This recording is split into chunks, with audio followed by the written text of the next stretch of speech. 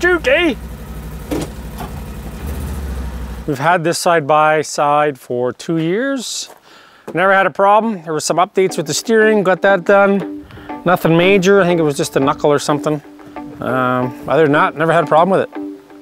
It's run great ever since. Starts good, runs good.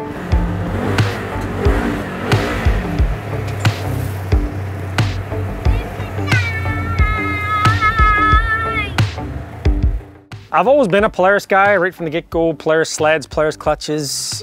I kind of know how they work. So when we were looking for side-by-sides, the Polaris was just a natural choice. I wanted a RZR, but the RZR was more of a recreational, go fast, ride good thing. So we needed something that was a little more diverse. It's got the dump box in the back, so it's a little more utility. I mean, it's got many uses. We put both of our dogs in the back when we had both dogs. They fit in there nice. You can throw a cooler in the back. I mean, there's no problem there. It doesn't ride as nice as a RZR going fast. It rides great. It's got tons of power. But of course, you know me, can't leave anything stock.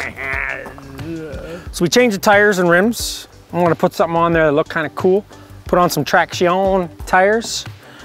The Alpha Traction is what they're called, with some M20 rims from UTV Canada. I thought they were pretty cool. Did a clutch kit from EPI. Erlinson got a pretty good clutch kit. I got that through Dean at Mad Motorsports. Make sure you go check him out.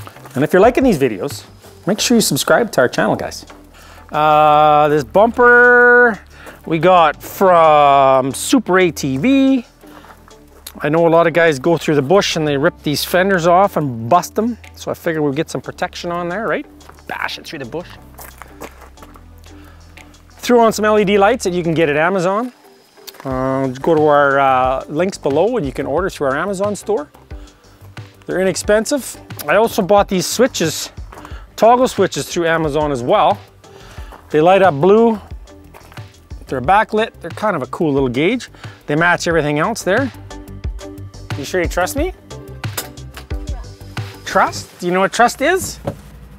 I trust Uncle. He trusts Uncle. Oh, bad mistake. Oh, you're gonna cry. Woo!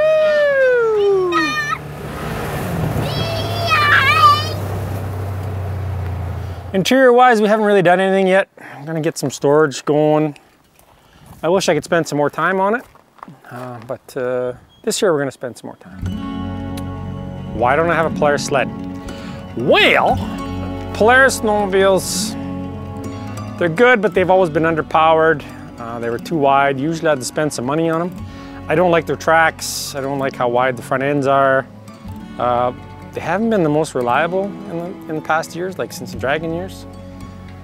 So I've just kind of steered away from the Polaris sleds.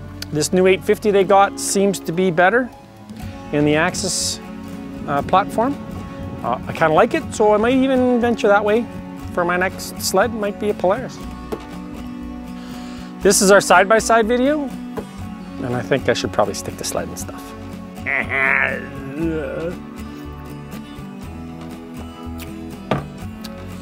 You ready?